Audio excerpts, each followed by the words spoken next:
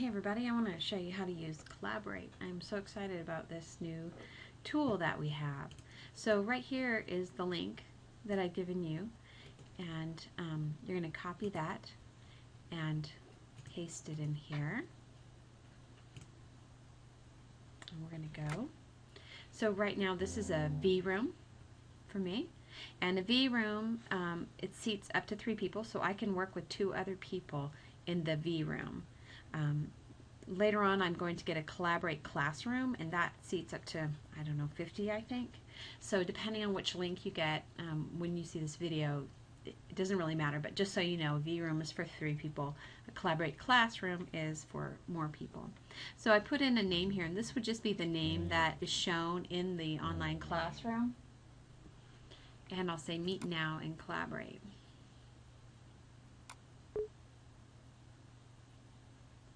Alright, so here I want to right click and download the file.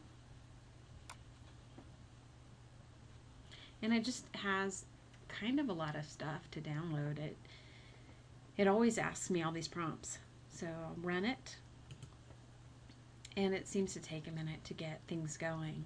Now, this is not going to come as a surprise, but I have a second computer on my desk. I know, very high geek factor. But in that machine, I'm logged in as Carol Billing moderator.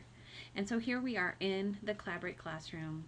I'm logged in here as Eric Billing, and I have, for some reason, I enter the room with my hand up. So I'm going to go ahead and put that down because I'm good. I don't have a question.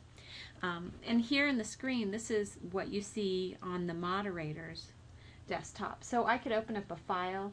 If you had a question about something going on in class, we could go into the Blackboard Classroom. Well, when the IE doesn't break. Assuming the IE is going to work, we could go in there and look at something. I could pull up a document if you had a question, and we could look at something. We could also go somewhere on the internet to look at something, whatever. Anything you can do on your computer, you can share. And the cool thing about it is you can come up here and, well, actually I have to give you moderator privileges first. Let me do that. So, hang on a second.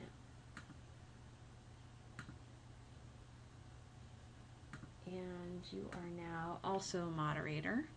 So what that means is you have all the special powers.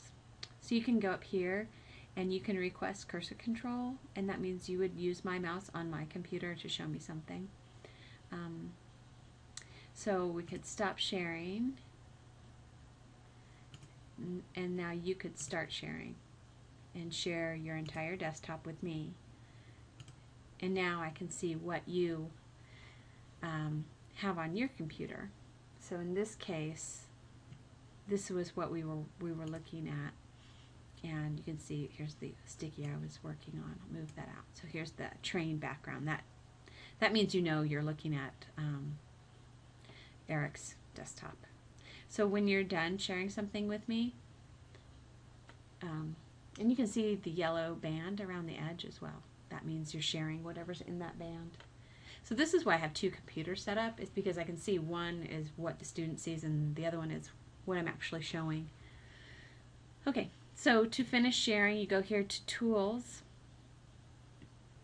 Application Sharing, and you say Stop Sharing. And so it takes it out of your machine, and now you're back seeing what's on the moderator's machine. Pretty slick, huh? Okay, you also have a live chat here. If your headset stops working or there's some reason you can't talk, you can type in your question. We can do it that way. We can call on the phone. I think the easiest way though is to use your talk button here. So when you click that on, it will, I can hear your voice, and we should be able to talk back and forth. If you have a webcam set up, you can click the video and we can actually see each other. I don't currently have a webcam, but I might have one later. Okay, so when you first log on to set up your audio, you go here to Tools, Audio Setup Wizard, and you want to go through these dialog boxes to make sure you have the right features selected. And so it'll do a couple of tests, a test for your speakers and a test for your microphone. And once those clear, then you know you're good to go, and I can hear you and you can hear me. All right. So this is sort of slow because this machine I'm logged onto here is kind of archaic. Stop that. I think I missed hitting a button over here. There we go. Alright, so it takes a little bit of finesse, but once you get it, it's really a great way to work and share information or answer questions, and you can do it from home, so that's kind of handy. If you email me a question, I might email you a question back saying, can you meet me in the V room real quick, and I can look at what you're talking about, or we can look at your classes or whatever. So I think that's it. That's enough to get you started. The V room is always open. Once you have that link, you can log in and play with the tools, and you can't break it, so feel free to go in and test your audio. Sometime if you just want to make sure your headset works, you can do that. So the V room is always open, always available. Okay, that's enough. Talk to you soon. Bye.